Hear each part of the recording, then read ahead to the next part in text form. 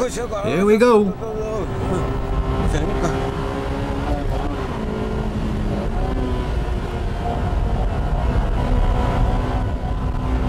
As with the Integra R, the Civic Type R has been tested intensively at this Takasu Testing Center's winding course, which was designed similar to the old course of Nürburgring.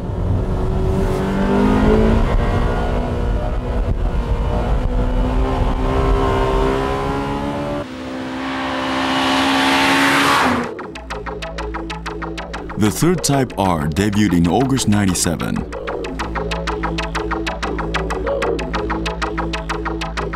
Civic R with a chassis, a generation newer, has a wheelbase 1.6 inches longer, but a shorter overhang compared to the three-door Integra R. Suspension and brakes, including the ABS, were fine-tuned after numerous tests. To increase the overall body rigidity, 3 performance rods were added along with a stiffer front strut tower bar. Also, the body thickness around the rear bumper was increased. A 30-kilo diet and a facelift in the interior has become the usual program for the Type R. However, all the gear ratios of the Civic R were identical to the base model. Therefore, improvements in performance were due to the B16B engine, which had been downsized to 1.6 liters from the Integra R's engine. The gear ratios from first to fifth and up to the final gear are the same in these 2 cars as well. Geez, the Integra R is fast. Maybe I can keep up. Oops, I guess not. But the Civic R also managed to finish in the 15-second range. In comparison to the base model, the Type R engine, which has an additional 15 horses, has an earlier shift point. That results in a 0.58-second difference over a quarter mile. The sector time at the last corner in Tsukuba was even faster than the Integra R. Oh my!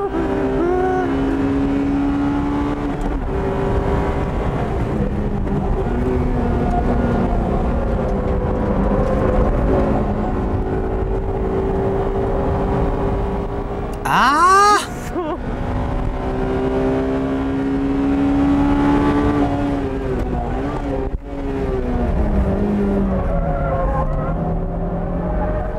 Dang!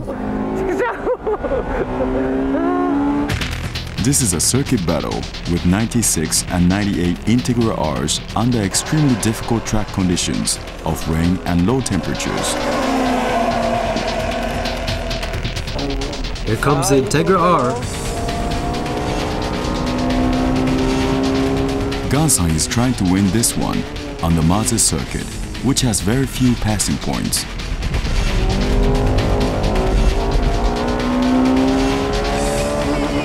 He showed us some serious driving on the tight turns by using first gear at corner exits to avoid being overtaken.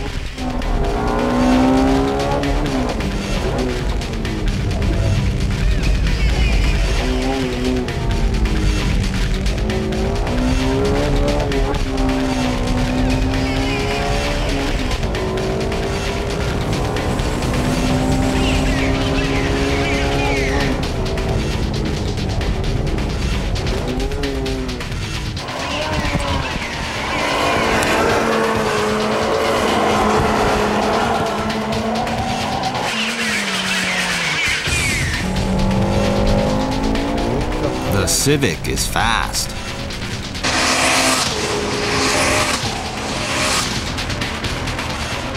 The Civic car led the race and won the battle.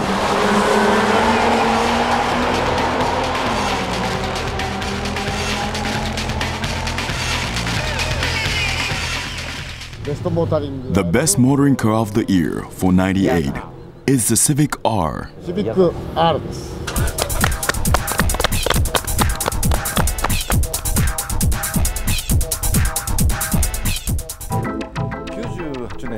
Many people say Honda only changed the bumper, and it's only a minor change from the former Civic, but actually, if you take a closer look at the 98 Civic Type R, the harness had been completely altered, the injection rate modified, and the CPU is different.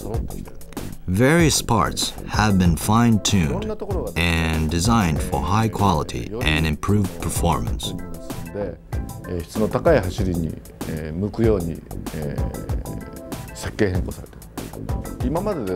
Up until recently, the front brake rotors, which weighed about 11 pounds, had about a 10% weight difference from production rotors, meaning there was 1 to 1.3 pound difference, or in other words, about half a kilo from the left and right rotors.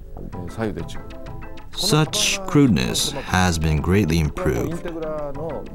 The same can be said for the 2000 Integra R.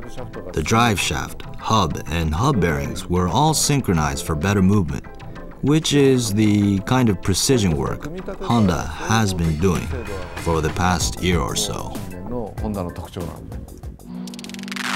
The battle with the Altezza and Celica at East Davis Circuit.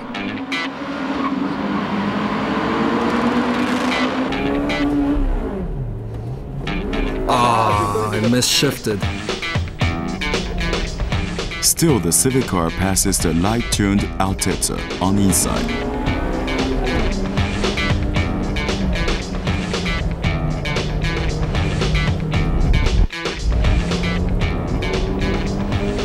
Oh man, that misshift cost me a lot.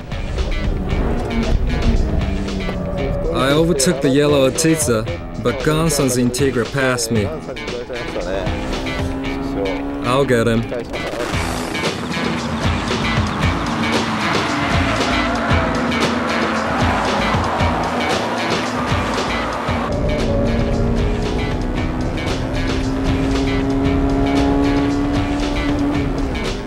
I'm much faster than the Altezza on the straights. Look how I'm closing in on the Celica.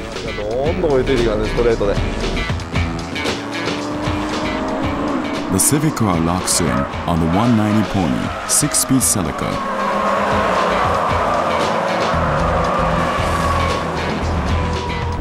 Tsuchiya's S2000 is right behind me. Let me challenge him on the straight after this corner.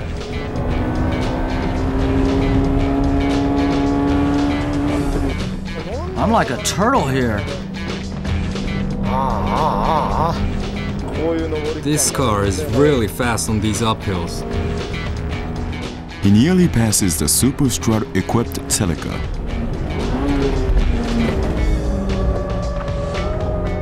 But he waits for the next chance.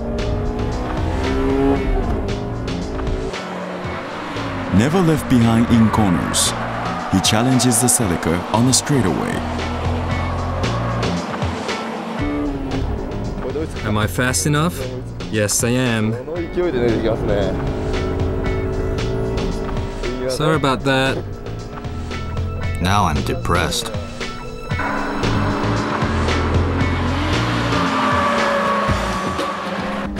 The Civic's faster. Oh well, that's life.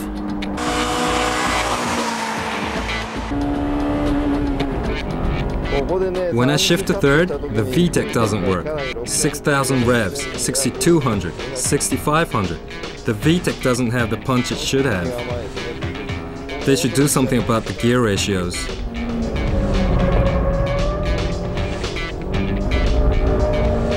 But this car is fun.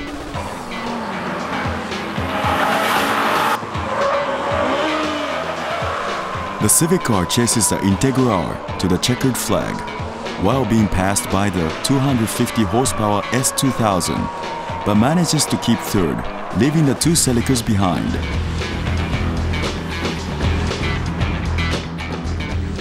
The suspension on this car is absolutely marvelous. It basically understeers, but the Celica's handling and brakes are not that much different to the Civic R. The biggest difference obviously is the engine power. especially here on the Ebisu circuit.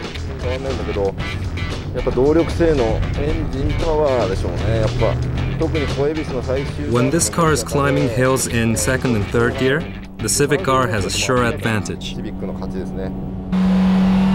How is a Civic R on flat surfaces? Equal strength at the start, but the Civic R is unstoppable after it's shifted into third.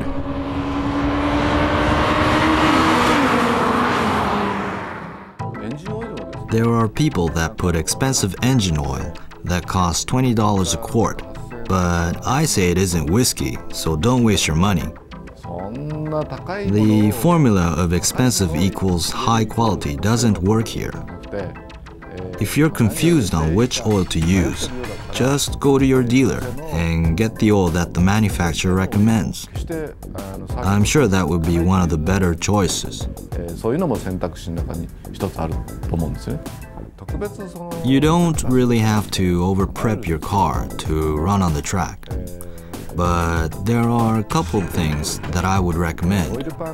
One is the modification of the oil pan baffles. This is because when you drive around on the track with semi-slick tires, which cause tremendous G-forces, the oil literally sticks to the wall of the engine, causing air to enter the engine instead of the oil. This could result in serious engine damage.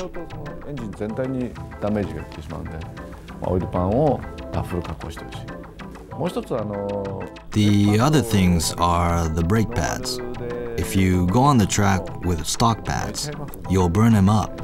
So I recommend you install racing pads.